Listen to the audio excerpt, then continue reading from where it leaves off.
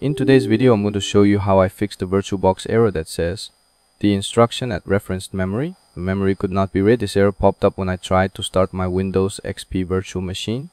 The VM didn't open and it showed that red error box. But don't worry, I fixed it by just changing one simple setting in VirtualBox. Let me show you how to do it step by step. I clicked OK to close the error. After that, I selected the same virtual machine again and clicked on the settings icon at the top. This opens all the configuration options for the virtual machine. On the left hand side, I clicked on the network section. Here under adapter 1, I noticed that the option attached to was set to bridged adapter.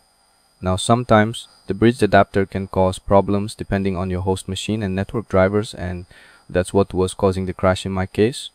So I clicked the drop down next to attach to and changed it from bridged adapter to net. Net stands for network address translation, and it's usually safer and more stable for basic VM use. After making that change, I clicked OK to save the settings. Now I click start again to launch the virtual machine. This time it worked perfectly. No error message, no crash. My VM loaded without any issues. If that doesn't work for you, try other options like host, only adapter, or internal network depending on what you need.